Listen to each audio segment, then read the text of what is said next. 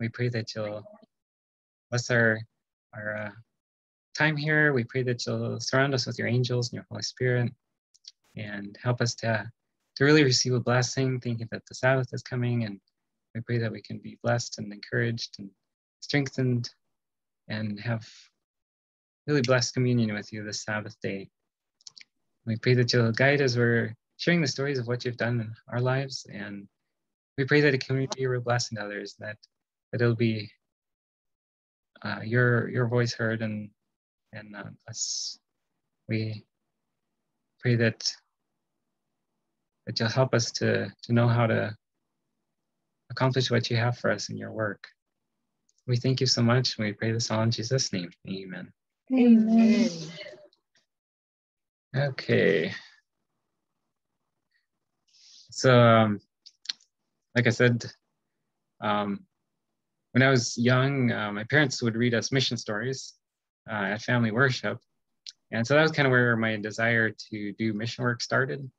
That was real instrumental in my younger years. And it took it was when I was a teenager that I actually gave my life to God for myself. And then all the things that they'd read to me when I was young, that's when my desire started, when I actually gave my own life to God. And then because of all the things that they had read to us, that's kind of where it all came from. Like the Bible verse, raise up a child in the way he should go, and when he is old, he'll not depart from it. Mm-hmm. And so that was an important thing in my life. And so when I was a teenager, I think I was about 16, 17, I can't remember for sure, but I was trying to decide. I was kind of at the age where kids normally would go and get a job and start making money. And in my mind, I wanted to make some money so I could buy a vehicle, like a pickup or something. And I wanted a watercraft, like a canoe or a kayak. And so those were my dreams of what I wanted to buy if I earned some money. And so I was trying to decide. My parents were working on this lifestyle center here in about a little ways north of here. And so I was trying to decide, should I keep helping them or should I go do the normal thing and get a job like kids normally do? And so I was praying about it and praying if I should just spend my time helping them or what I should do. And so I decided to go ahead and help them, continue helping them with the lifestyle center. And this is a picture. This is from one of my first digital cameras. It's a blurry old picture from when it was not totally finished, but so we spent about 7 years working on building this building. And so I decided to go ahead and continue helping them. And I knew I wasn't going to get paid there. And so I was just praying and I said, Lord, I'll work for you if you'll take care of me. And I didn't really have a particular thing in mind. It wasn't like I was bartering with him or anything like that. But it was interesting that over the next few years, he gave me 5 vehicles and 5 different boats. So he supplied 5 times as much as what I was hoping to get, thinking about if I got a job. These are just a few of the pictures of some of the boats that he gave me. And all of these were for free. And all the vehicles were free. Those are just a few of them. That's not all of them, but so it was kind of to encourage my faith. I think I was just starting out, just learning to trust him, and he was just encouraging me that if you work for me, I can take care of you. So that was kind of the start. That was a big thing in my life when I was young.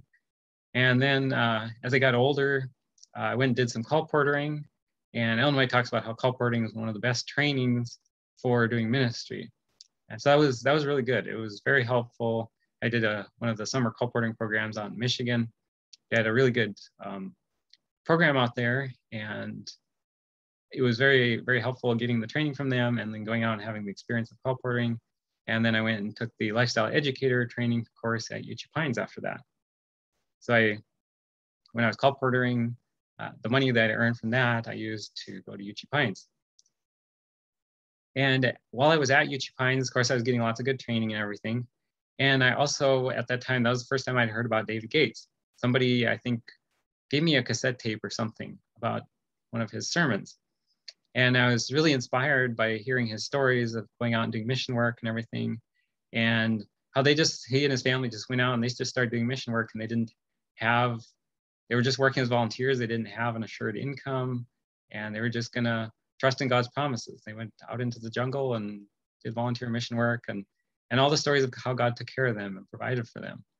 And so that was really inspiring to me. And it was shortly just after that, I heard that he was going to be the keynote speaker at one of the regional GYCs for that area. And there was a group of students from UT Pines going up to the GYC, the regional GYC. And so I went along and got to hear him in person. And he was telling stories about George Mueller too. And when I was young, I'd heard about George Mueller on some of our Bible story or our Your Story Hour or something. I can't remember which tapes we had about George Mueller. And so I was hearing stories of George Mueller again as well, and how he and David Gates both, like when God put opportunities, they saw needs and opportunities and they just went for them, regardless of whether they had the funds already in hand, regardless of whether they already had the assured backing to do it. They just trusted God to provide the funds for it and just went ahead with whatever opportunities came. And God just has done amazing things through George Mueller a long time ago, and the things God did with David Gates' ministry. And so I was hearing all these things, and it was interesting too that about that time I was thinking about George Mueller and his stories, and somebody brought a box of books to the church at UT Pines, and they were just giving them away to anybody that wanted them. So I started looking through the box, and here was George Mueller's autobiography, another biography about him by one of his friends, and then a small book, kind of a summary of his stories. And so there I got 3 different books about George Mueller there at the UT Pines church. So as I was taking the training, I was also thinking ahead to like, what am I going to do once I'm done with the training here? And what does God want me to do? And I was thinking about this kind of way of doing ministry, just going out and just going for whatever opportunities, whatever open doors, whatever needs there are, just going forward with it, regardless of whether you have funds already in place to back you up. And it was exciting. It was also kind of scary because you're not supposed to be able to live without money. Like you need to have an assured income. You need to have something to assure you that you're going to have money to live on if you go out and do ministry work. And so I was thinking about the possibility of like going out and doing some mission work where I didn't have like an assured income. And so I was praying about that, and I wasn't sure like what God wanted me to do. And it was kind of a lot of turmoil in my mind. I was really praying about it and wondering, is that really possible? It seemed to work for David Gates. It seemed to work for George Mueller. And so I was really wondering, like, is this really possible? And somebody at the UT Pines Church, they preached a sermon about, is it really, like, they were preaching about Peter walking on the water. And in my mind, I was thinking about these stories I was hearing about, like George Mueller and David Gates and different people like that. I was thinking about those kinds of things, and I was thinking about the story of Peter walking on the water, and it's impossible to walk on water. You can't do it. And just like it's like impossible to live and do ministry with no assured financial support. But Peter asked Jesus, he said, if that's really you, tell me to come to you. And so Jesus said, yeah, come. And so I was thinking about that, and I was thinking like, what should I be attempting this as well? And I was praying about, like, as I was getting ready to start doing ministry after finishing the training there at UT Pines, what kind of ministry should I do? And so I was praying about this, and I was walking through the library at UT Pines, and I was asking God the question. I was saying, is it really possible to walk on water? Thinking about doing this type of ministry. So I asked him that question, is it really possible to walk on water? And as I asked that question, I looked over at the bookcase, and there was a book there that I hadn't seen before. And the title was, Of Course You Can Walk on Water. And that was a shock to me. That was like, I felt like God's voice just spoke to me. And it was like, the most immediate answer that I've ever had from God, pretty much. And to think that it was almost like God's voice telling me, of course you can walk on water. You don't have to worry. It is possible. And so that was a real inspiration to me. And so I felt like that was God's encouragement to start going forward, start planning on doing this kind of ministry. not necessarily just do whatever God puts in your path. Don't worry about if you already have an assured financial support to do it.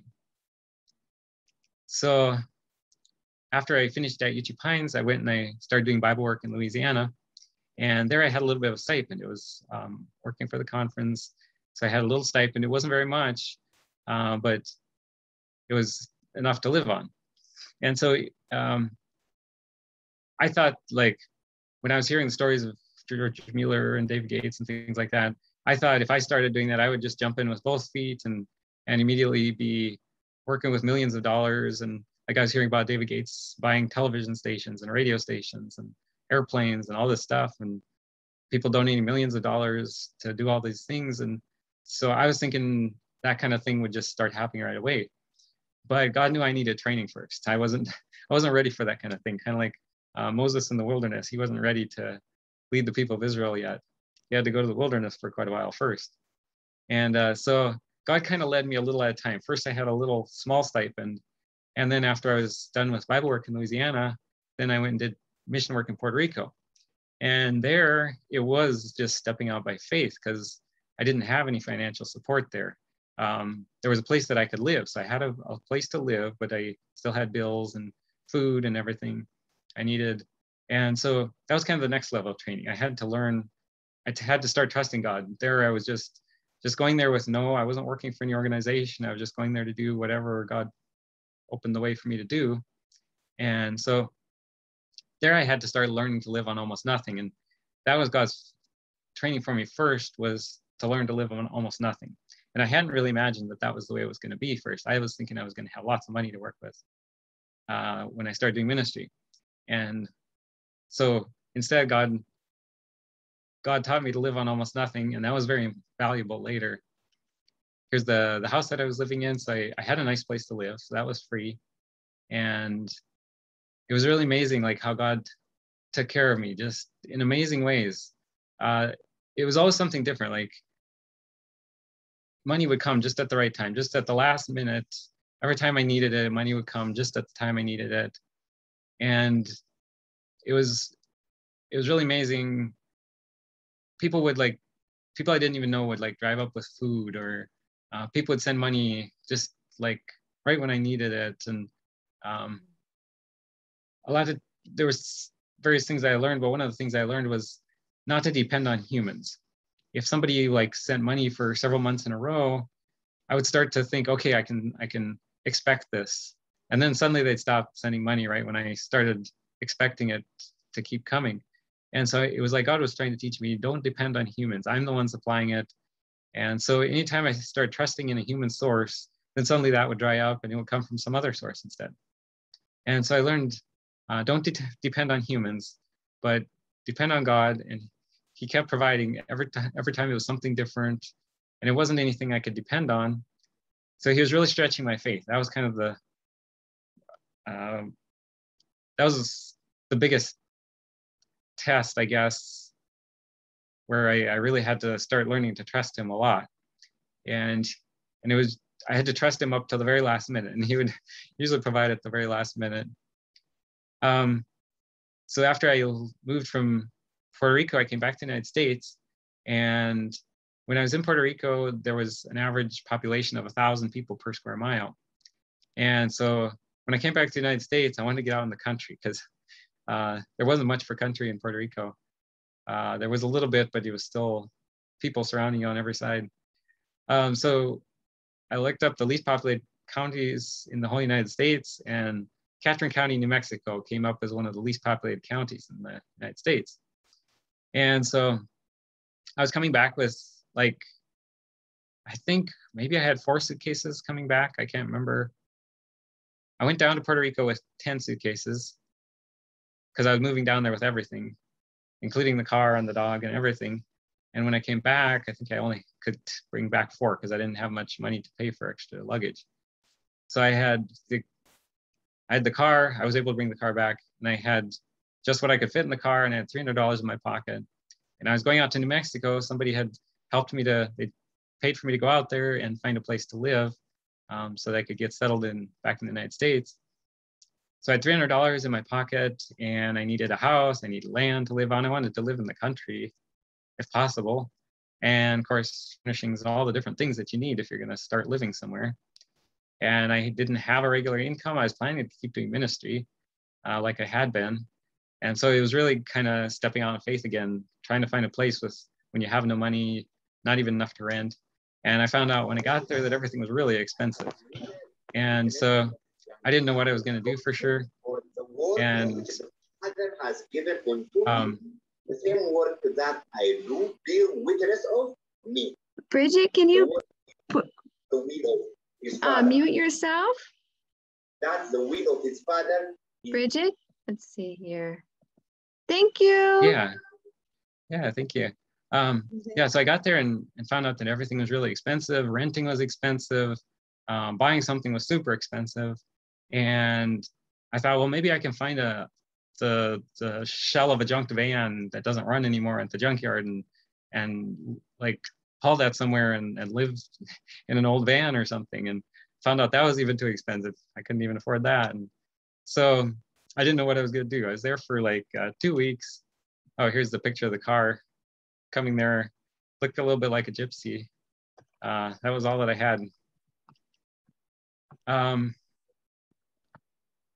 Yeah, part of the reason I'm telling this is because there's a lot of people. I wanted to especially tell this story because there's a lot of people in the same kind of situation. They want to get into the country and they feel the need for it, but it's very hard to do it. And a lot of people, even if they have an income, it's just really hard. It costs a lot to buy land, and it's just hard to get into the country.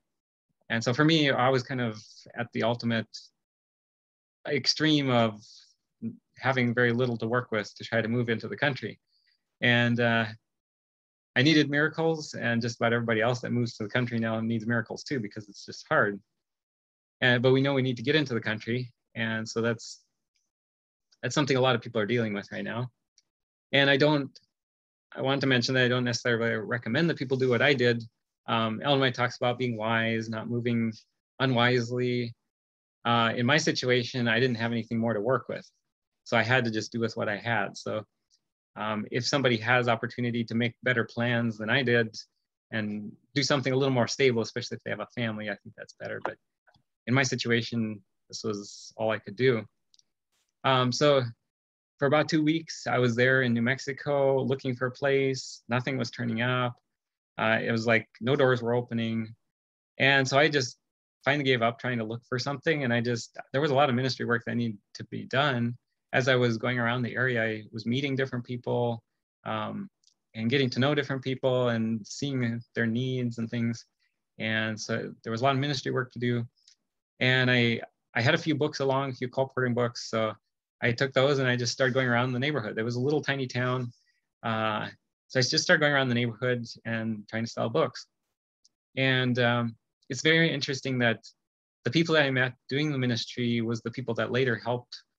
God provided through those people that I had met while I was doing that.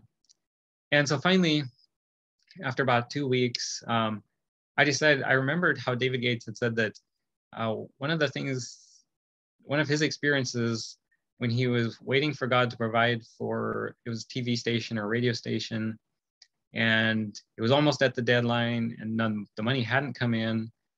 And it was like God told him, praise me for what I'm going to do. You've asked me long enough. Now you need to praise me for what I'm going to do, even though you haven't seen anything happen yet. And so that's what I decided to do. I decided I'm going to praise God for what he's going to do, even though I haven't seen anything happen. And so I started doing that. The whole day I spent thanking him and singing songs of praise to him for whatever he was going to do, even though nothing was happening. And it was by the end of that day, God provided 200 acres of land for me to live on. It was a friend of a friend whose family lived nearby. They had bought this land. Later I found out it was worth about $1 million. At the time they bought it, like many years before, it was a lot cheaper, I'm sure.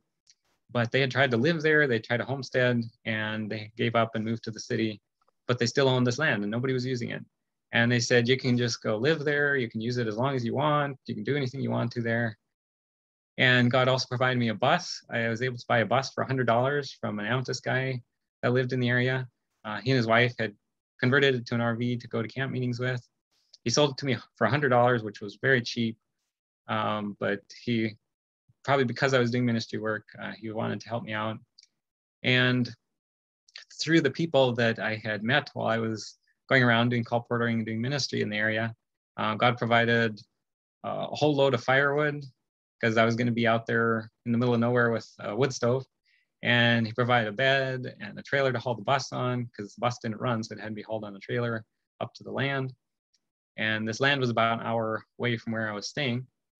And so by the end of that day, God had provided everything that I needed to live in New Mexico. And I still needed a wood stove. So I found a wood stove on Craigslist. It was like 100 years old, but it was still working condition. And I was able to get that for $75.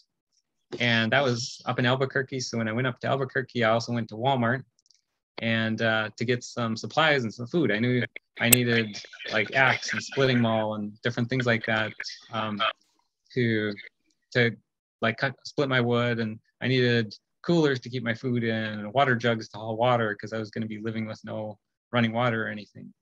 And so I was going to Walmart to buy all this stuff, and I needed to buy all this equipment, and then I needed some food too, because I was out of food.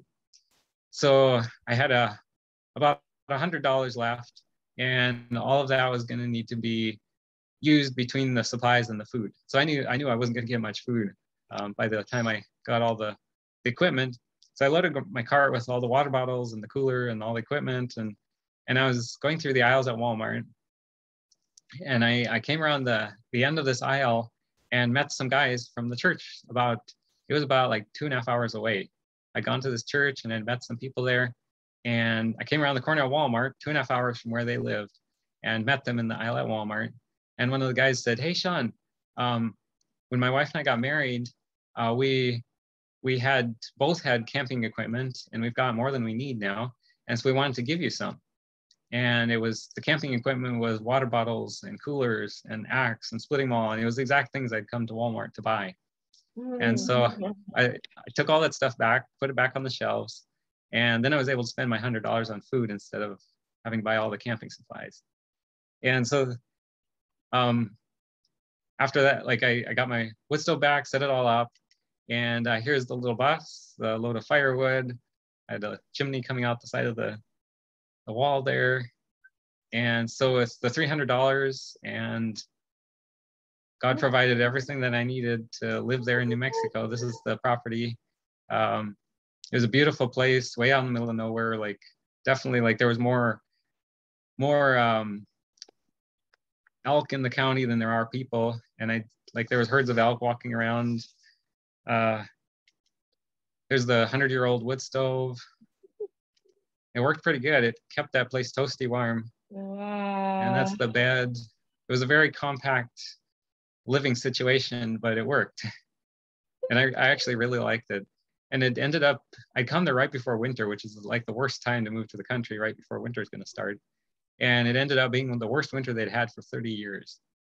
And normally don't get a lot of snow there, but this year there was a lot of snow. But I was toasty warm inside the bus. And I'd sometimes open the back door because it was so hot in there. I'd be cooking my cereal in the morning or whatever, my food on the wood stove. And it was heating the bus up so much that I'd open all the windows, open the back door. So I'd be sitting there and eating my breakfast and looking out at the mountains with the snow falling around outside the open door. So it was a lot of fun. And I could see like all the way around in all directions out the bus windows. And 200 acres of land out there. I just loved it out there. But it was a lot of work. And took a lot of work to survive out there. I had to haul my water, split the wood. It was kind of a constant job, and I wasn't getting as much time to do ministry anymore. I didn't have electricity, so I had to run the car to power the computer. And so I wasn't accomplishing as much ministry. And so later on, God provided a cabin to live in. After that winter, then some friends had a cabin in the area, and they told me I could live there. And then there I had internet, electricity, and everything. So that was a real blessing. And I was able to do more ministry again there. And during my time in New Mexico, there again, like, there wasn't anybody, there wasn't like I had a bunch of supporters or anything like that. It was kind of like in Puerto Rico. When I went to Puerto Rico, not a lot of people knew I'd gone down there. It wasn't like I had a big support base here in America to send me funds to live on. The people down there were poor. So I had to trust God, because I couldn't expect the people there to provide for me. Not too many people from America knew I was down there doing mission work. I was kind of isolated. So it was just me and God took care of me there. And then moving to the wilderness in New Mexico, again, it was kind of just me and God.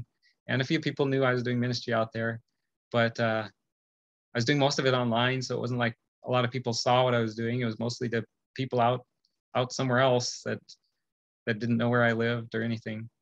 And so God taught me a lot during that time. So many times, both in Puerto Rico and in New Mexico, I was kind of living on the very edge, like just, he'd give me enough money, enough food just to last. And then maybe a week or a week and a half, 2 weeks, something like that. And then I'd be running out of food. I'd be having like 1 day's worth of food left. And maybe I was on my last day. I even fasted 1 day because I'd totally run out of food, but fasting never hurt anybody. And at the last minute, he'd provide food. He'd send money, provide food. There was so many different ways that he provided. And a lot of times, like somebody somewhere would send an email saying, hey, I just sent you some money on PayPal, or I put money in your bank account, or different things. Or like sometimes people would send money that I hadn't even heard from for like years. Like, I don't know how they got my address. I don't know how they knew that I was out there doing ministry or needed money or anything like that. There was times when like people would drive up with food right when I had run out, and they had been at town like 2.5 hours away, and they had decided to buy a whole supply of food for me, like a whole truckload of food, and bring it back. And there was times when I'd totally run out of food. All the food in the house was gone, and I'd searched the cupboards, everything was empty. And then I'd be searching again the second time, and suddenly like one of the containers suddenly had food in it. And I was sure that it had been empty before. And I don't know if angels just put it there or if they just made it so I didn't find it the first time. But I kind of think maybe they just filled the food containers when I needed it. There was even times when money would appear. There was one time, several different times, that I wanted to go to camp meetings to have fellowship and things. And I had enough money to get there, but not enough money to get home. One time I started driving there to a camp meeting, and I got halfway, and suddenly I realized that I didn't have enough money to even get there. And right at that time, I stopped and I prayed. And just then somebody called on the phone and said, hey, I was driving by the bank, felt impressed to put money in your bank account. And so then I had enough money to go the rest of the way. And at one of the camp meetings, towards the end of the camp meeting, I was reached into my coat pocket, and here was $200 in my coat pocket that I hadn't had before. So I don't know if a person put it there, that's a possibility, or if an angel put it there. But then shortly after that, I went to get my financial booklet to find out if I had enough money to get back home again, to figure out what I had to work with.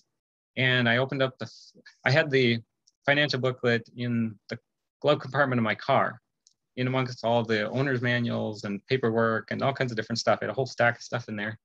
And it was just this common, ordinary notebook that was just stuck in there. It didn't have any markings. Nobody would know what it was.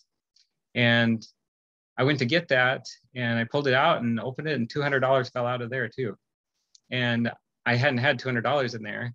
And it would be really strange for somebody to open my car door, open the glove compartment, and randomly stick it into all the papers that were in that glove compartment and happen to get it into my financial booklet.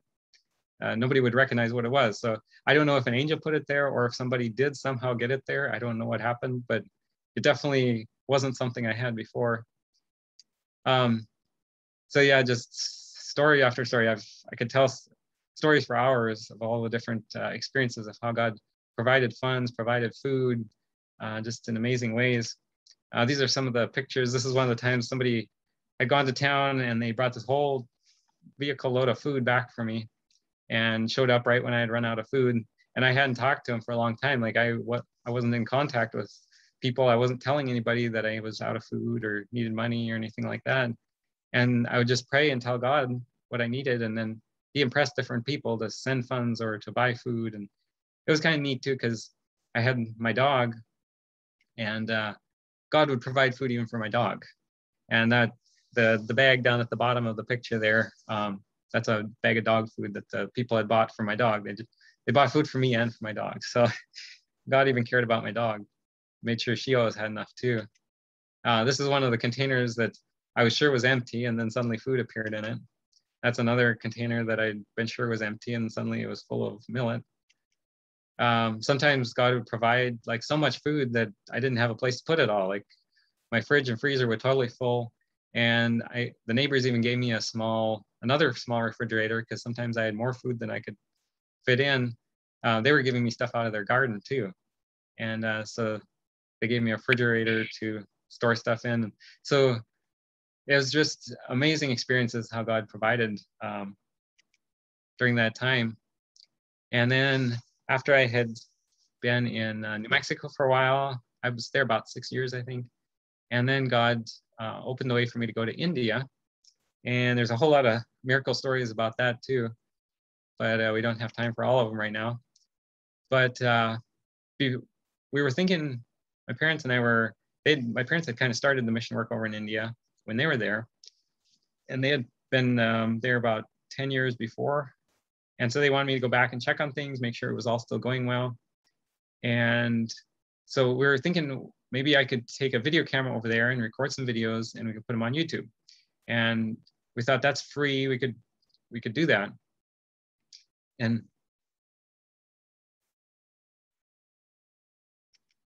so shortly after I got there, we found out that it's really cheap to go on satellite television.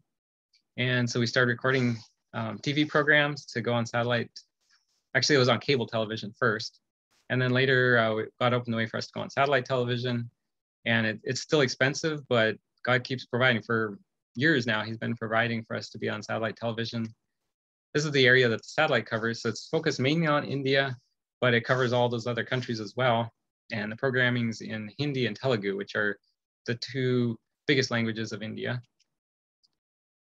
And now the satellite signal is downlinked by, the last list I saw was 123 cable channels that are downlinking the signal.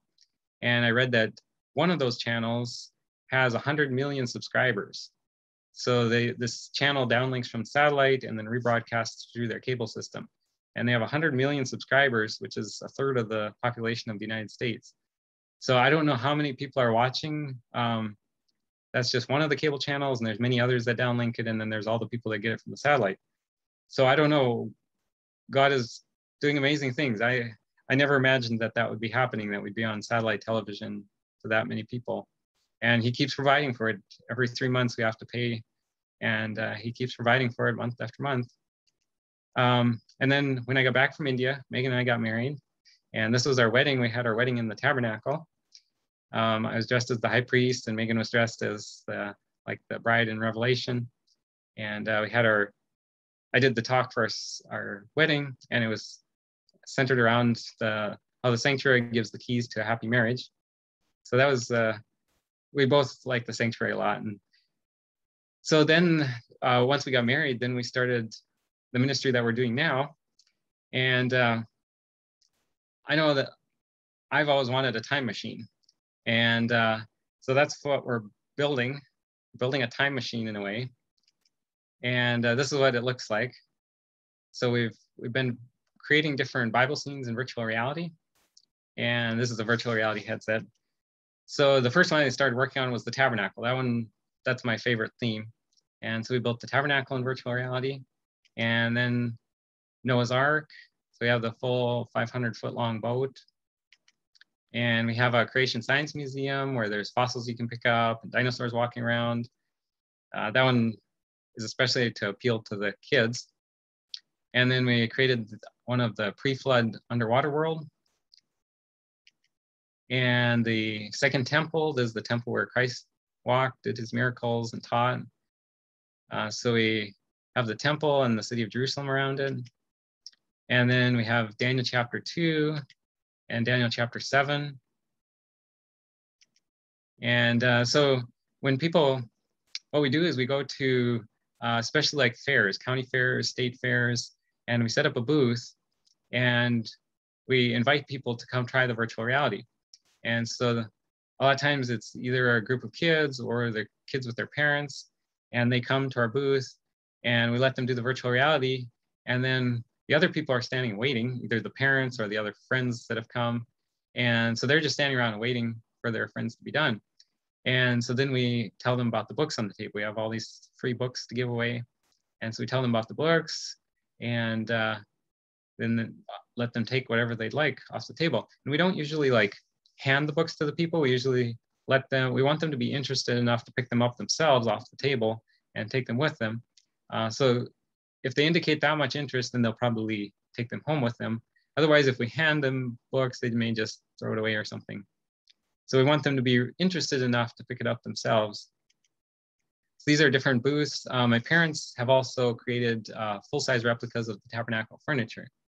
And so this is one where we set up the virtual reality and the tabernacle furniture as well. And we've also been doing homeschool conferences. That's gone really well too, because the people there are really spiritually minded. They're usually deep Bible students. And so this was one where we had 2 booth spaces and we set up the tabernacle on one side and the virtual reality on the other side.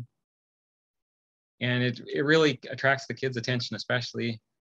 We have pretty much an endless stream of kids through the entire day. And sometimes they'll sit around for like half hour, 45 minutes, sitting around our booth in a line, just waiting for another opportunity to do the virtual reality. And so we get to spend a lot of time talking with them and getting to know them and giving out books to the parents. So this ministry has been going really well. We've been going to primarily fairs, but we also go to churches, schools, homeschool conferences, creation conferences, all kinds of different things like that. And each year we have thousands of people that go through the VR tours. And like this year, we gave away about 4,300 books. We did 6 fairs this year. And this year was interesting. People were especially interested in the books this year. We gave away more books than normal. Like each year we keep track of how many books it's been at each fair. And a lot of the fairs were significantly more books than usual. So it seems like people are really feeling a need for spiritual things. Something is different than it was before. And so that was interesting to see this year. And this is a quote that I read this a while back. I think this was maybe before we started the ministry. I can't remember for sure. But this is kind of a quote that's really inspiring to us doing the ministry. I'm going to see if I can move this preview window so I can see the whole quote here. There we go. Okay, so this is from the book Evangelism. It says, "I was given instruction that as we approach the end, there will be large gatherings in our cities, as there has recently been in St. Louis." This is talking about the St. Louis World's Fair that was happening there back in her time. "And that preparations must be made to present the truth at these gatherings. When Christ was upon this earth, he took advantage of such opportunities. Wherever a large number of people were gathered for any purpose, his voice was heard, clear and distinct, giving his message. And as a result, after his crucifixion and ascension, thousands were converted in a day. The seed sown by Christ sank deep into hearts and germinated. And when the disciples received the gift of the Holy Spirit, the harvest was gathered in."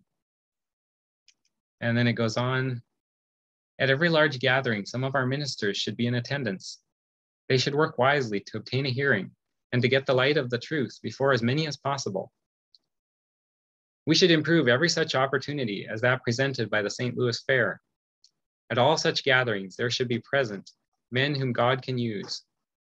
Leaflets containing the light of present truth should be scattered among the people, like the leaves of autumn.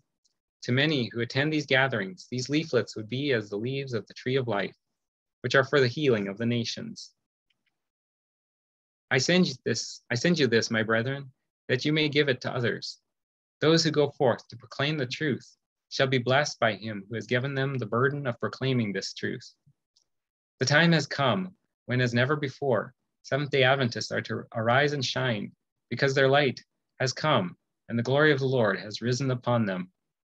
So that's been a really inspiring quote to us, that she actually talks about the importance of going to large events like fairs and things like that. And a lot of these fairs, there's hundreds of thousands of people. Most state fairs, even in small states, there's like 300,000 some people. We were down in Florida this last winter. In the wintertime, they have fairs down in Florida, and in the northern areas, they have them in the summertime. And so this last winter, we were in Florida, and each of the fairs we went to down there had 500,000 people at it. And so God's people need to be there. And at a lot of the fairs, like, there's no other Adventists at all. There's not even very many other Christians. There are a few other Christians sometimes, but there's very few Adventists. It's a lot of the places that we go, the Adventists tell us, well, we've given up going to fairs. We've given up having a booth at the fair because it just doesn't accomplish anything. But I think part of the reason is that people don't know how to do it. They just sit there. They don't invite people. They don't talk to the people that are passing by, and they don't really have anything that catches the people's interest. Like, you have to have, if you're going fishing, you have to have bait on your hook, and you have to have something that the fish are interested in. And so if you just have a bunch of books there and the people don't know anything about them, they're probably not going to stop just for the books. And so you have to have something else to kind of get them to stop.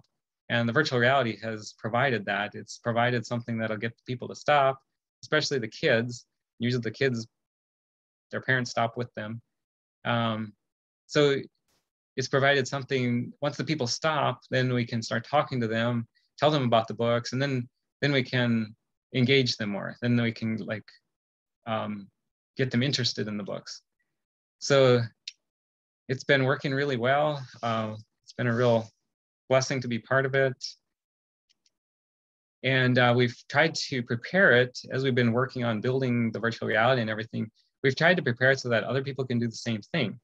That other people, if they want to go to the fairs and set up a booth, we can help them get started with the virtual reality if they want to do that. Or if they want to do something else that they're interested in, that they can use to get other people interested.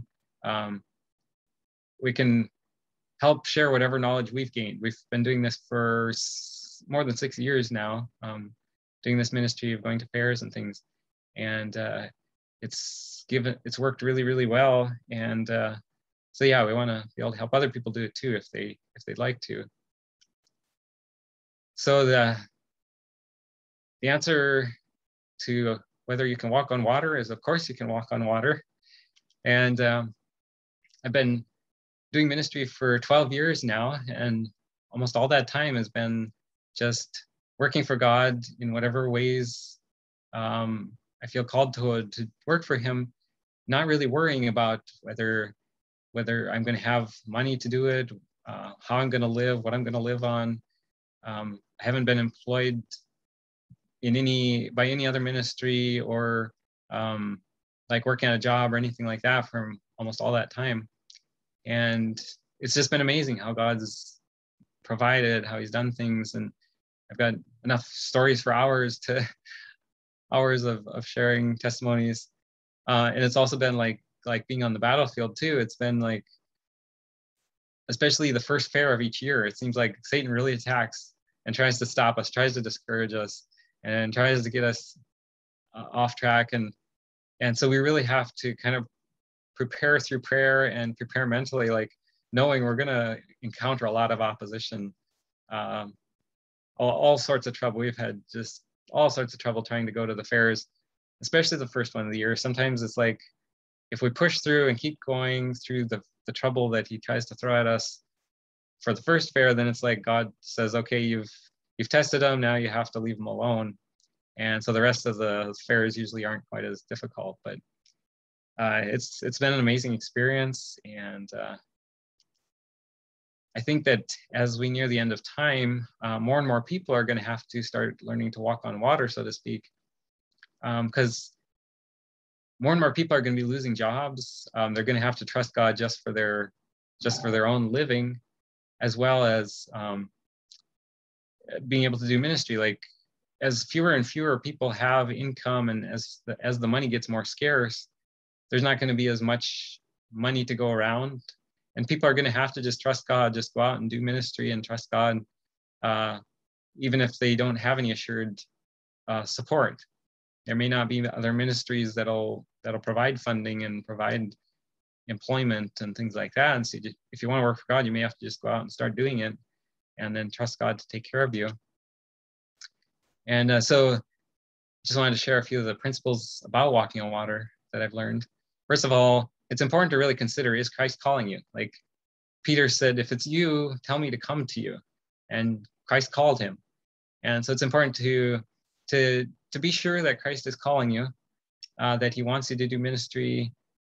And if he calls you, it's important, if you're walking on water, you need to be careful. Like Peter, the waves were rolling, it was stormy, it was a scary situation.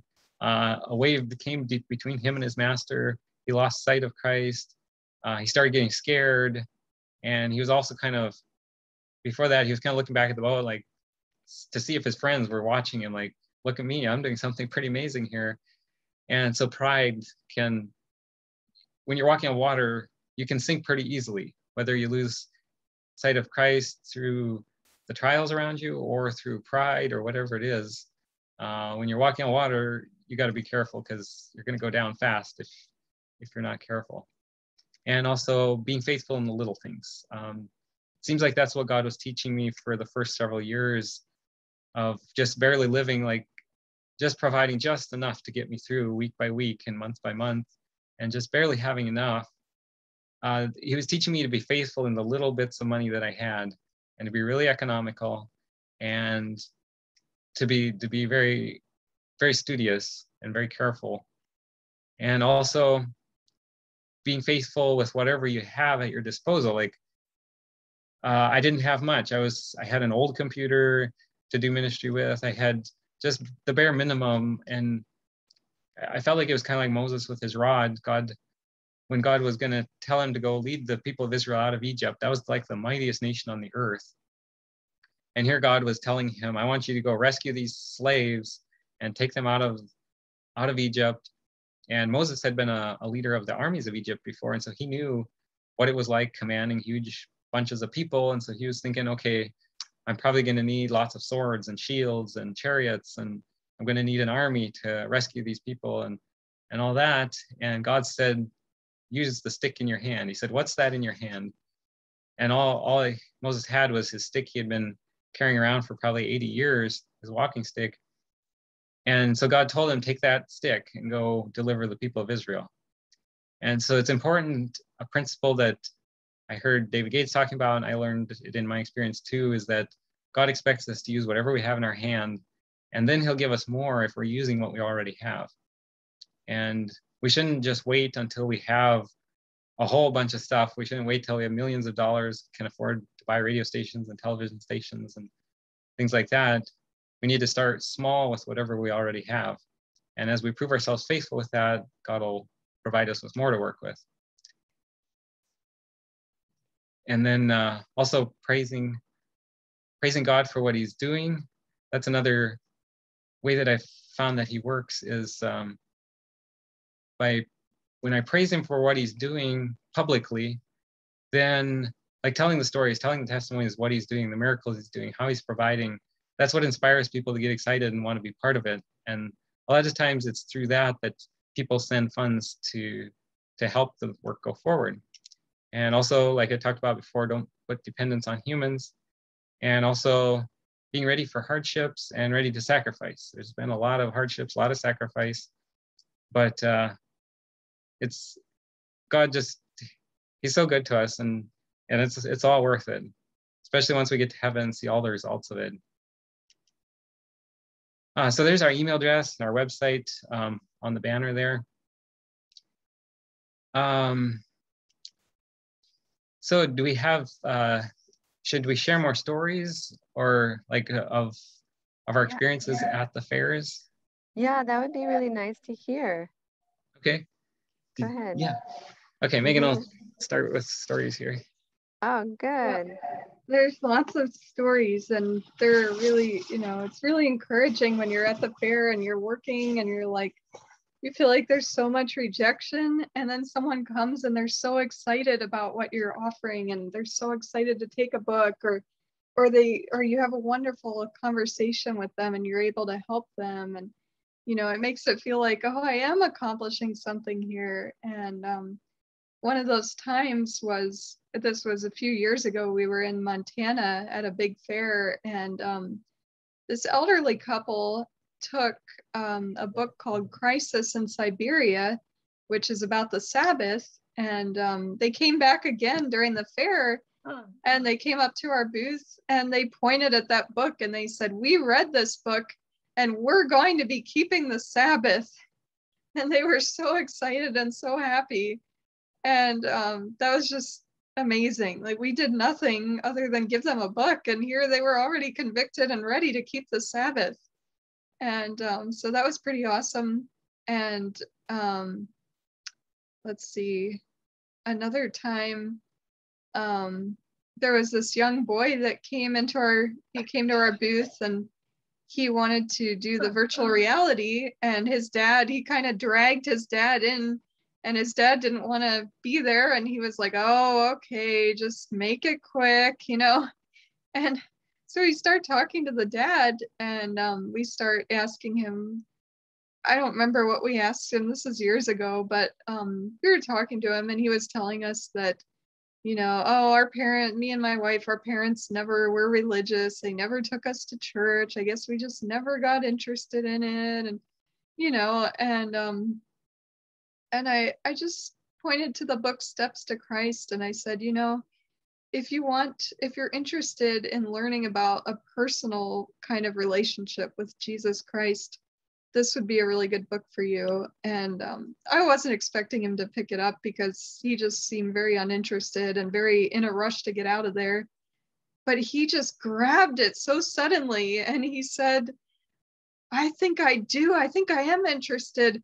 I think I need to stop chasing money and cars and bikes, and I think I need something else in my life." And that was just so exciting to me. Like, you never know what people are thinking or where their heart is at based on how they act, and something that happened recently, well, sort of recently this year, and let's see, in March, we were at a fair in Miami, a big fair, and one of the fair workers that works the rides and stuff, he came to our booth a couple times, and he was really visiting with us, and he was telling us about his problems and things he was dealing with and going through in his life. And we were talking to him, and he came back a third time, and he told us that, he said, "I just want you guys to know how much, that the love that you've shown me and the way you've treated me, it's really changed my life. And I really see the love of God in you guys. And I know that you guys love people unconditionally, no matter, where they come from or what they've done." And he started to cry, talking about how we had shown him love and it had changed him. And we were like so shocked, I guess, because we didn't do anything unusual. I mean, we did love him. We treated him with love and kindness. We do that to everyone, and we were just so surprised and so encouraged by that, it wasn't fruitless what we were trying to do there. And anyway, let's see what else. There's been experiences, people that came up to me and said, "Oh, I used to be into the Bible, but then I just had I had too many unanswered questions." And I would talk with them and ask them what questions they had. And it was like God enabled me to answer their questions in a way that satisfied them. And they were so like, "Wow, I never thought about that," And let's see, what else has happened? Do you want to share a story?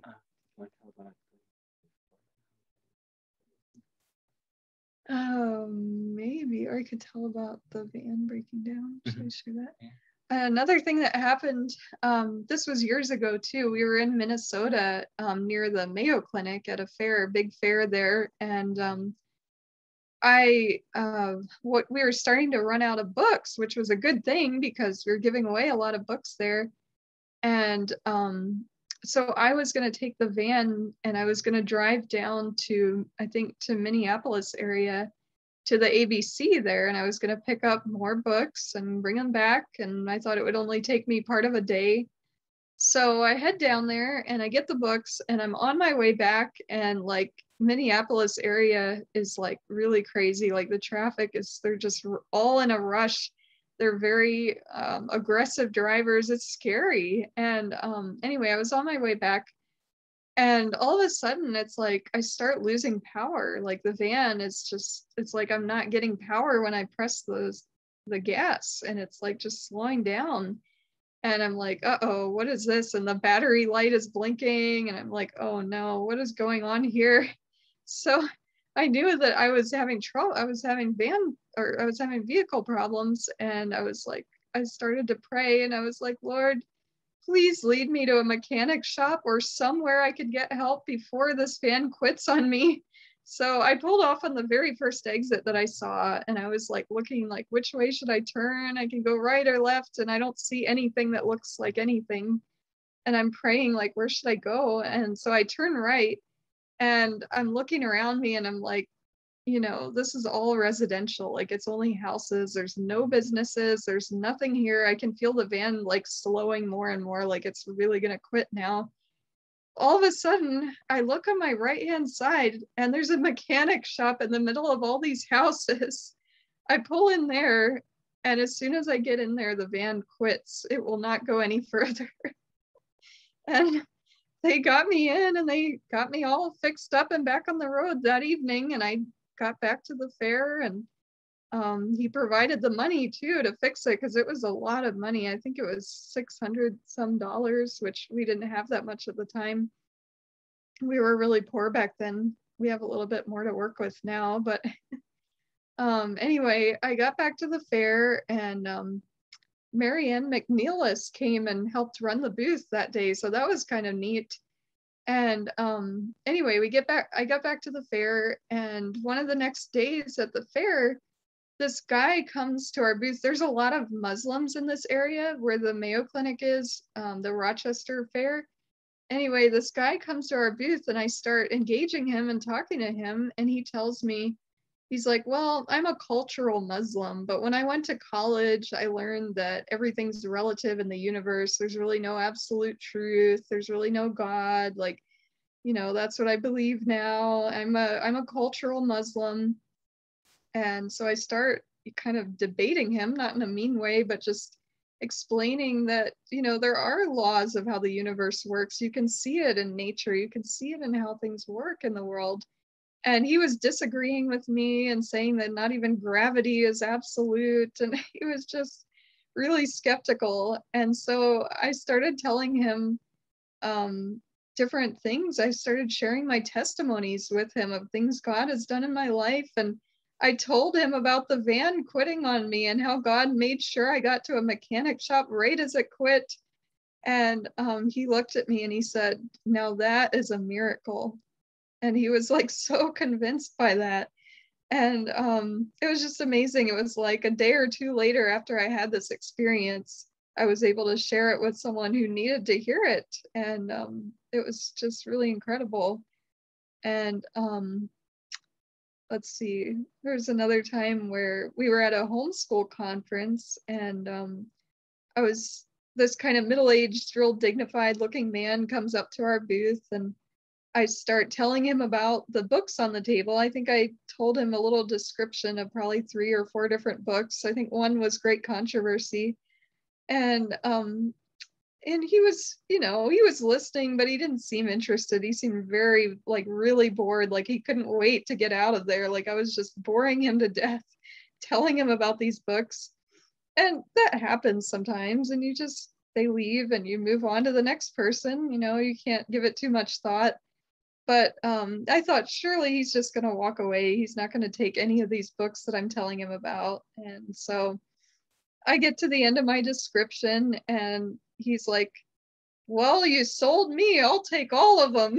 So he took all the books that I told him about. That was pretty neat because it encouraged me that you don't know what people are thinking. You really don't. They might seem so uninterested, but just do it anyway because sometimes they are interested. And anyway, One example of that is at the Florida Fair, the booth across the aisle from us was the Florida Department of Corrections, and there was a young guy that I think he worked at the Florida Public Department of Corrections, and he didn't seem that religious, but he was really friendly. Like he'd come over and visit just about every morning or so. And I didn't remember him taking Patriarchs and Prophets earlier on in the fair, but later he came back and he said he wanted Prophets and Kings. He said, I already finished reading Patriarchs and Prophets. So I don't remember how long it had been, but like he worked at the fair almost all the time. He had very little free time. He had told us kind of what his schedule was, and so he had very little free time. And apparently he filled that free time with reading Patriarchs and Prophets. And so he had finished it, and he came back to get some more later on during the fair. So he was one of those people where I never would have expected, and I was really surprised to find out he had already finished it. There was another time too, this lady came to a fair, I think it was in Montana maybe, and she came on the first day, and the fair would last till 11 o'clock at night. And so then the fair would end and we'd all go home. And so she picked up Desire of Ages, and she said she started reading it at midnight, and she finished by 4 o'clock the next morning. And I think she must have been a speed reader, like some people where they can just scan an entire page without having to read the words. But however she did it, she read the entire Desire of Ages just in a few hours, just that one night. And so that was pretty amazing. It's neat when people come back and tell you that they've read the books. And there's another guy that he came back and he was telling us he'd gotten Patriarchs and Prophets the previous year, and then he came back and I was asking him what he had read in it, and he was telling me about like how he'd read about the origin of evil and the fall of Lucifer and different things. And so I could tell he had been reading it. So it's neat when you start to see a little bit of fruit from the things that you're doing. Like a lot of times we're planting lots of seeds, but we don't know where the books go. We don't know what happens with them. And we know, like Ellen White tells us, that these books go into people's homes and there are seeds waiting for the time when the people need them. And there's angels there to protect the books and to bring them to people's attention and everything. But sometimes we don't really see much happening, but it's neat when we do get to the next year or whenever it is, we get to kind of see some fruit from the books going out.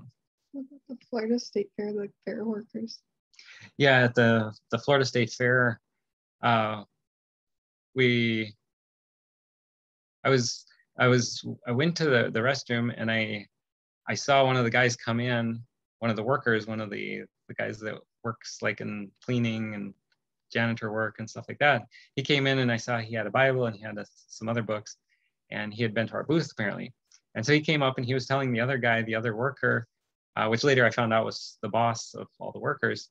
He was telling him about these books. He said, I got these free books, I got this free Bible.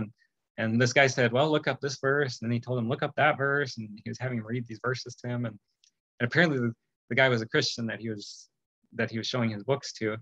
And so that guy, he came to our booth later and he got some books. And then he told all the workers that they should come to our booth and get books. And so during the time that we were there, these workers kept coming over and over and getting books. And then sometimes during the night, like we'd tell the people, the workers or the security guards, we tell them, if you need something to read during the night while you're here, just pick up whatever you want. And so there was quite a few times we come back and like the Bibles were gone or different other books were gone. We could tell somebody had been there and was looking through the books and picking stuff up. So that was pretty neat. And you never would have guessed it. Like a lot of these people, they're pretty rough looking people. And we found out it's like a drug and alcohol rehabilitation program. So these people they're given a job working at the fair to help them to get back into normal life and get off of drugs and alcohol. And it's a Christian program. And so that's why the lead guy, he was really into the Bible and everything. And so they were telling us their testimonies and different things and how God had saved them from drugs and alcohol. And it's just really neat. And we never would have expected it when we were signing up, getting our badges for the fair the first day before it started. we were in line with all these people. These are kind of rough looking characters, and we weren't sure like, who are these people? And we were a little bit nervous. We were surrounded by these rough looking people and we were scared, but they were our best customers. Yeah. And then at the end of the fair, see, during the fair, there was this guy that was like this cool dude that had a booth and at the fair, and we saw him, and he would always be walking past our booth, and he had these like little beer things on his sunglasses, and he was like playing this loud rap music at his booth and everything. And when we were on the last day, when we were packing up our booth, he approaches us and starts talking to us about how he needs to get right with God, and like whatever we can give him to help him get right with God, he'll take it. And he even said something like, he was looking at us and he was like, your hearts are right, or something like that. Like, it was just so like somebody that seemed so worldly, but you know, we gave him a chance and he was just so sincere, and just, it was like he just appreciated us so much. And that just, it made my day to see that, you know. And then there's people that I think were working with him that, well, he came back to us and brought us a donation. And then there were other people working with him that came up to us as well during that time and were like, you know, what can you give me to help me get right with God? And they gave us donations, and they were just so excited. And it was just amazing. I love, those are my favorite ones, when people that really seem worldly have such a sincere desire for truth and they're so appreciative. That just makes my day. It really brings me joy. And let's see what else. At the North Dakota State Fair this summer, this little girl approached our booth, and she was really little. I mean, I would be surprised that she could read, but we have this brochure called Who is Jesus and What Does He Have to Do with Me? And it's for people that really don't know much about Jesus. And she picked that up and she asked me, why is it called that? And I said, well, it's for people who don't know much about Jesus. And she said, well, I don't know much about Jesus. And she starts looking through it and she points to Jesus on the cross and says, is this real? Because my mommy says it's a made up story. And I told her, yes, it's real. And I know that for a fact. And she said, how do you know? And I told her, well, because God has changed my life. I used to be unhappy and sad and angry, and he's given me joy and happiness and love in my heart because I asked him to. And you can ask him for that too, and he'll do that for you. And she asked me, why did he have to die? Why did Jesus have to die? And I said, well, because all the terrible and bad and wrong things that we do, he took the punishment for us. He died for our mistakes and the bad things that we do. And she said, why? Because he was too nice? And I said, yeah, because he loves us and likes us and thinks we're special and wants to make us happy.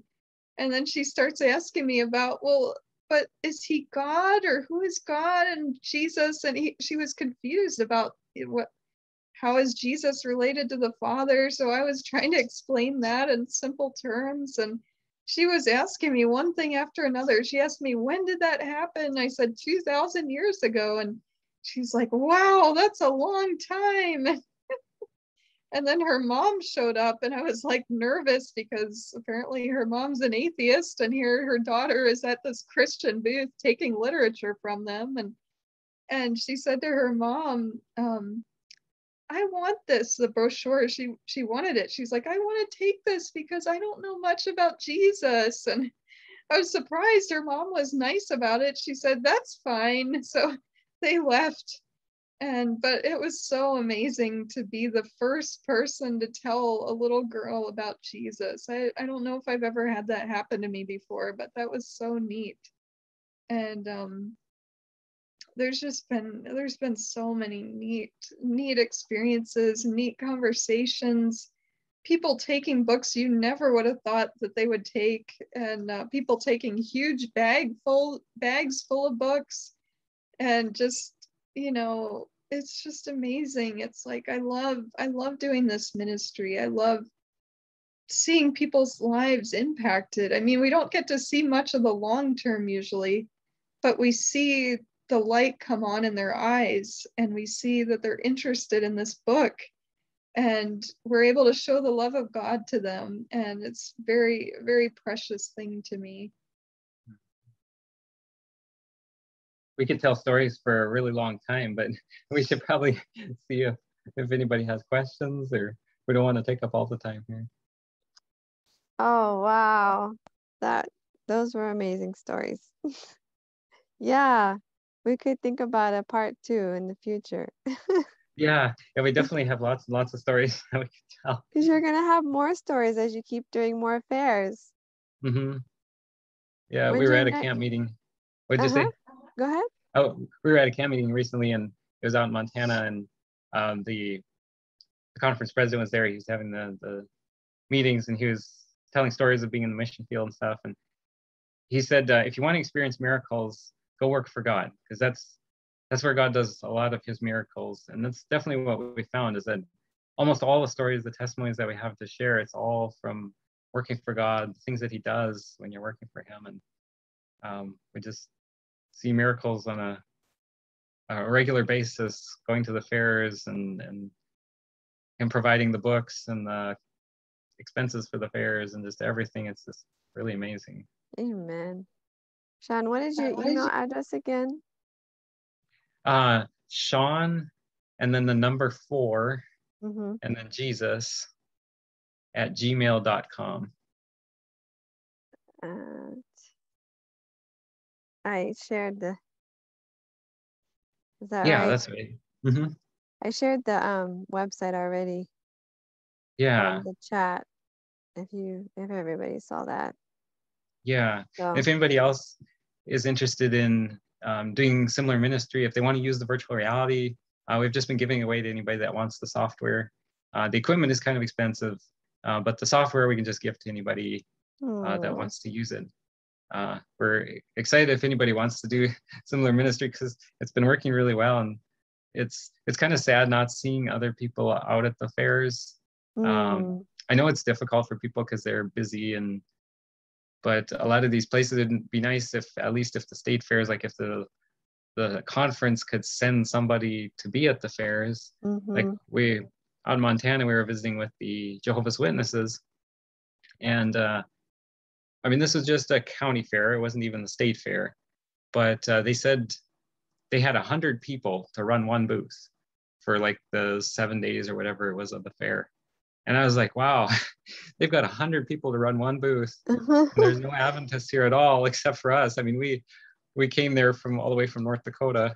If we hadn't been there, there wouldn't have been any Adventists at all. The Adventists in the area told us they gave up on doing fairs because it wasn't accomplishing much, they felt like. And so, yeah, I just feel like we're way behind on doing evangelism. There's a lot of other people that are way ahead of us. When we go to the fairs, there's always the Catholic pro-life booth. There's the Gideons a lot of times are there. The Jehovah's Witnesses are a lot of times there. Wow. There's others that are sometimes there, but it's rare for churches to show up, especially Adventist churches. Wow. Another thing that I've done is like I'm one of those people that, you know, came out of the world and was like really troubled, like a truly troubled person before. So you know, I came up with this idea, or maybe God gave me this idea, but I made my testimony into a 3-fold brochure that I can just print out. And so we have that with our other brochures, and it has a picture of me when I was a teenager before I knew Jesus, and it says, "From troubled teen to loving Christian, my story." And so anyway, that's something, it's quick, it's like quick to read, but it's something that people can see, you know, my story that's real and it's mine, and they can read it. So I feel like that would be something that a lot of people could probably do, that same thing, you know, write their story out and give it to people, you know. Very few people will refuse to read your story. Everybody Yes. likes reading stories, and if you hand them your story and say, "This is something from me. This is my own story," Yes. just about everybody would love that, and that's the most powerful thing that we have is our testimony. It's so true. Amen. Well, I mean, look at the broken down van story that convinced the Muslims. Yeah. Mm-hmm. Personal testimonies are so powerful. Yeah. Yeah. On one of our trips, we stopped overnight at an Airbnb, and it ended up being an atheist. He called himself like a real hardcore atheist or something like that. Militant atheist. Yeah. Said, I'm a Ooh, militant atheist. And wow. he was a really nice guy, and he just loved to debate Christianity versus atheism. And we ended up staying up till midnight talking with him. And he was real nice about it. Like he wasn't mean or anything like some are. But it was like I had just been studying like creation science and all the scientific evidence. I had all this stuff fresh in my mind, but it was like none of the science, none of the facts and information made any dent on his atheism. And he like it wasn't like it was like we weren't getting anywhere with intellectual information that we were sharing with him until we started sharing the stories of what God had done in our ministry and the miracles he had done to take care of us and stuff. And then he was leaning forward on his chair and he said, "Now that's really compelling evidence." And that it's like surprising because it's not like a scientific double-blind study. It's just a subjective personal experience, but it has more power than all the facts and information that can be. Yes. Yeah, Amen.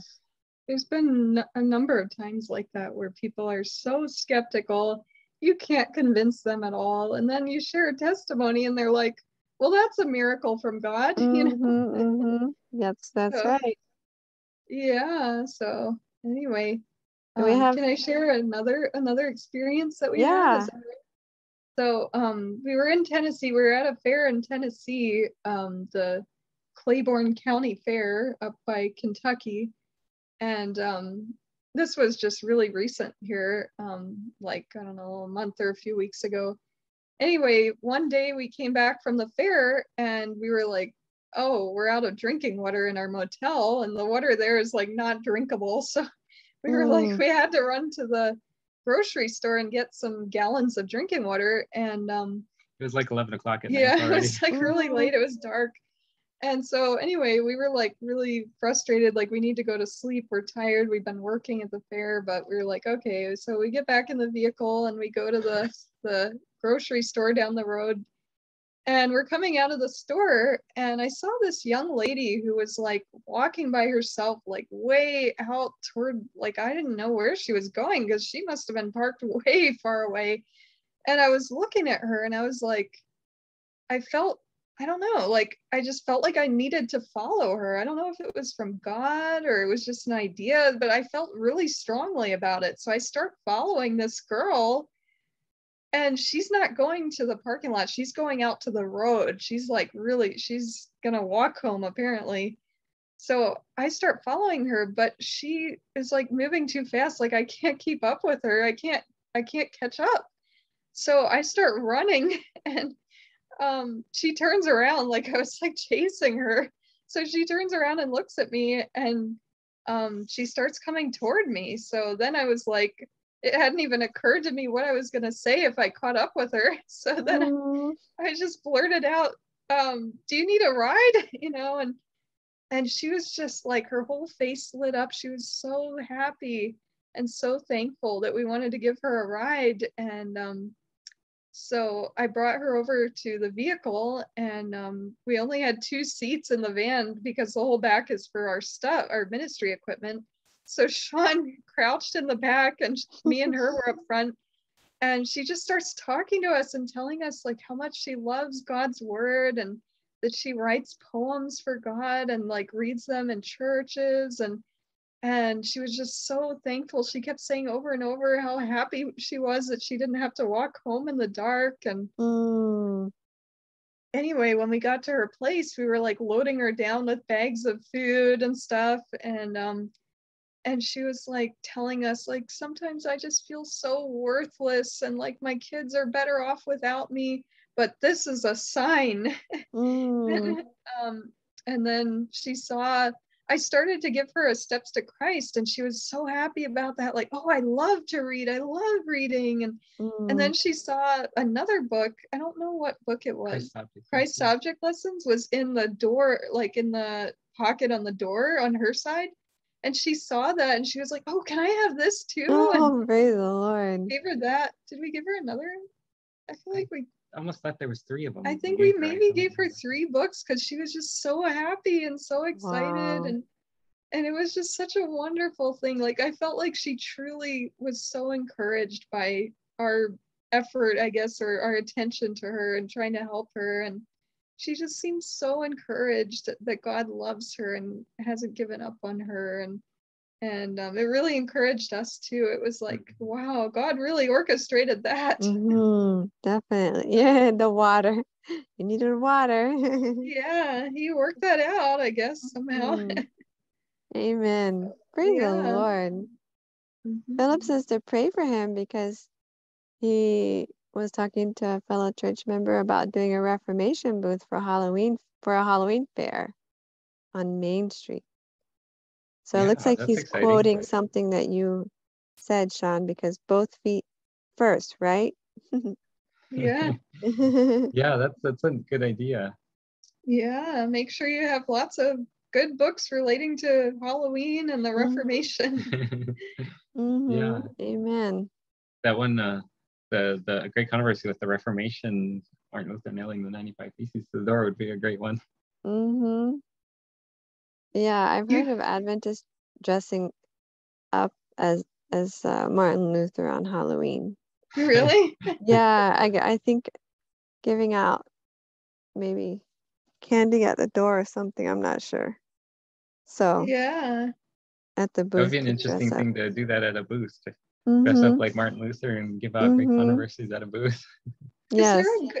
Is there a book that has to do with like ghosts and like the state of the dead and like I don't know of a good book like that, but you could even make a brochure about it, make like a little Bible study in brochure form or give out maybe a tract, Yeah, something about the state of the dead would be great for Yeah, Halloween. that would be really good. Something that brings in the Halloween thing and I think Amazing Facts. I know they might just have a website, but I wonder if they have a magazine. They do have a magazine on life after death. I'm pretty sure. So, yeah. I think that Harvest Time Books maybe has a little pocket-sized book on Halloween. That's more about the dangers and the bad side of the evils of Halloween. But I'm sure there's something about the State of the Dead out there too that would be really great for Halloween. There's probably like a glow tract or one of those little Yes. Yeah. But they put out special glow tracts at that time of year. Oh, what were you okay. saying, Megan?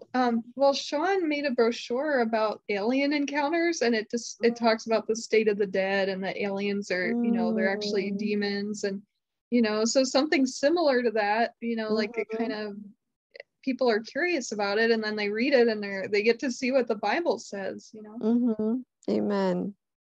Yeah. That is so true. That sounds good. Does anybody else have any questions that they wanted to ask Shawn and Megan?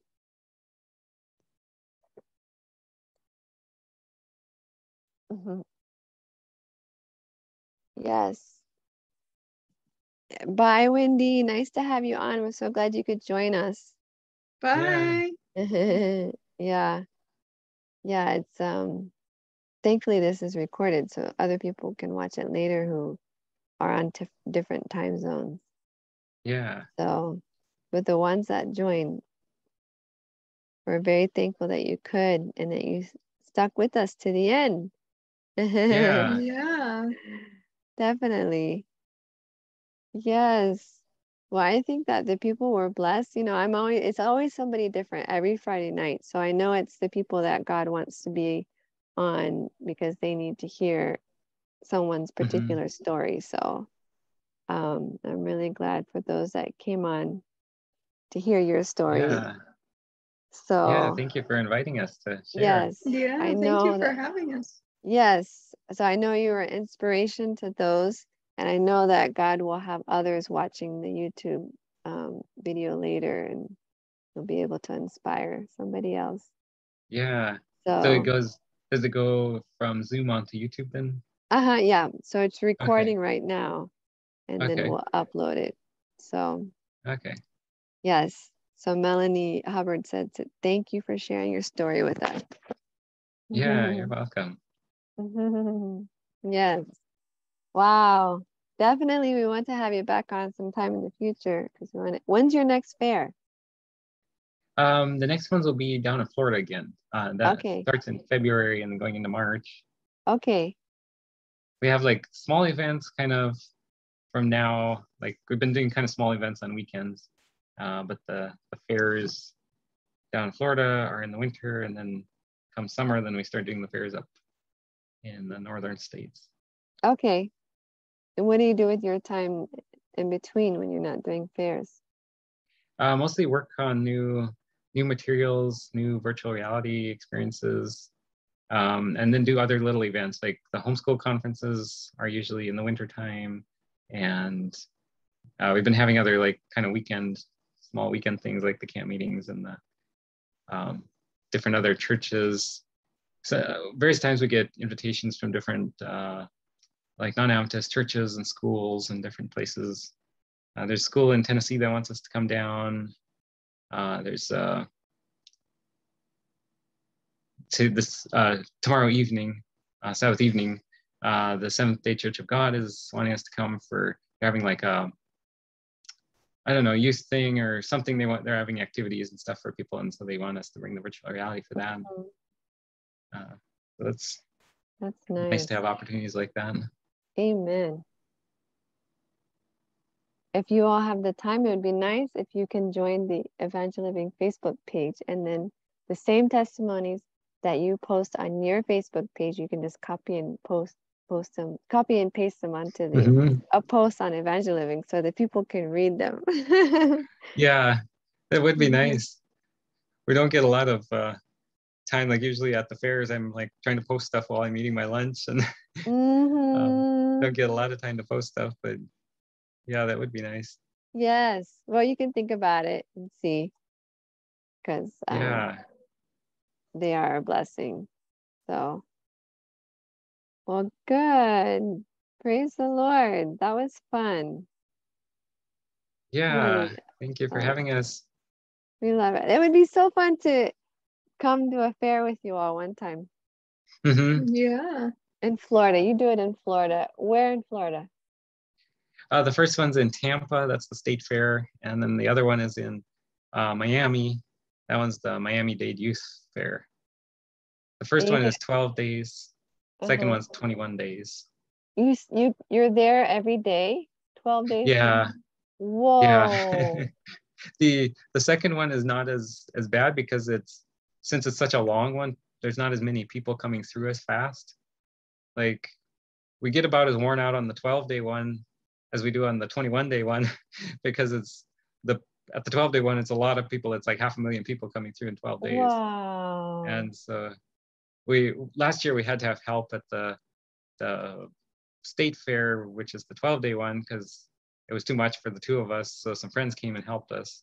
So between all of us, we were able to do it fairly well, but we were all tired by the end because it's intense. Like you're going for 10 hours every day or sometimes longer for 7 days to 12 days, or the really long one is 21 days. Wow. That's you said it's in the winter? Yeah, February and March is when you the go Florida fairs. Yeah. Yeah, we'll keep it in mind. I'll have to talk to my husband and see if we could come down there. That would be fun. Yeah, it's nice. It's nice when we have help because it just lightens our load and makes it easier. Oh, that would be, that's another reason why you could make posts on Evangel Living, and because you can make posts about your ministry and also help people, inviting people to come help. They might enjoy doing it as a mission trip. you know, or then they could come down for a few days or whatever. Yeah. So, Yeah, that would be nice. mm-hmm. Yeah, yeah, definitely. So, wow, amazing. I have been blessed, definitely. Oh, I've praise the been, Lord. yes, very grateful. Yeah, well, thank you so much for inviting us. And You're welcome. It was my yeah, pleasure. It was nice being able to meet you, Megan, and get to know you a little and yeah. hear your stories. I like the way you're a good storyteller. I Well, thank can you. I can see the Lord has prepared you and sharing with the people at the booth. Well, praise the That Lord. yeah. Um, so that's really nice. So Yeah. I'm so thankful for the talents that He's given you, Shawn, that you can use for Him. So I think it's Yeah, thank you. just amazing. I'm Yeah. hoping the same for my daughter, that she'll dedicate her talents to Him, because hmm he can cause the youth to go so far. Yeah. Yeah, Mhm. especially when they start young. Mm-hmm. And if they don't mess up their life Yeah. first, they can, like, they have so much potential. Yes. Anybody has potential, but Yes. especially young people. They do. So that's inspiring. Well, Yeah. then let's close with a word of prayer. Okay. And yeah, Megan, would you pray for us? Do you Okay. mind? Okay, thank you. Dear loving Father, thank you so much that we could spend time together talking about all the things that you've done for us and Mm-hmm. all the amazing miracles you do. And we pray for a wonderful blessing on this Sabbath day. And we pray that the people that heard our testimonies will be inspired and will be able to go and be fruitful and doing lots of ministry for you. Mm-hmm. Um, Thank you. And we pray these things in the name of Jesus. Amen. Amen. Amen. Amen. Okay, well, we look forward to when we can talk again and hear more stories. hmm Yeah, And we'd I'll love look, to share more yes, someday. I'll look for them on your Facebook. So hmm for those of Yeah. you, you know, I know Philip's still on, and those who are going to hear, I'm sure that you can always friend them on Facebook so you can follow Yeah. their stories. And if you see any stories you want to copy and paste onto the That's true. evangeliving, Maybe you're I can welcome to do that. copy and paste stuff. or Maybe or I'll, sh- uh, uh-huh. I don't know if you could share it because usually I don't have it public on my page, but I can just yeah, copy copy and and, paste or whatever. yeah, since I have your permission, I can always do that. Yeah. That sounds good. That would be Yeah. nice. And I can just always link your website with it. So Yeah, if people you'd like can. to. Mm-hmm. Definitely. I was so glad that the person on Evangel Living shared it. I said, oh, didn't even know. What is her name? Linda Carney. Hmm. You know who she is? The name sounds familiar. Yeah. I can't remember though who She's she the one is. who shared it. She's the elderly lady, Linda Carney. Yeah. Okay. So she already Hmm. she knows about you. Okay. Yeah, the name sounds familiar. I can't remember for sure. We met so many people in so many different places. I can imagine. Yeah. Mhm. All right. Well, God bless you both. You Yeah, thank you. too. Yeah, God take bless you too, care. Philip. Yeah, God bless Philip. Come to UG Pines. You're welcome here to we can put you up. Take take care of your stay here if you can come visit. It would be so nice for you to come and bring your equipment and then we do some kind of outreach with it. Yeah, that would be nice. Yeah, We passed through those states various times, so maybe one of the times maybe we can stop and that would be nice. visit there. Yeah, I heard that we would really like that. We have the new church, you know. Yeah, I heard about that. Yeah, Yeah, Philip so was actually telling me about that. oh, Yeah, really? yeah, Cool. Good yeah. We'd stuff. like to stop again and see who's there that we might still know. Yes, yes, please come. Well, you enjoy your Sabbath then, and Thank have you. a good You night. too. Okay, good night. Okay, good night.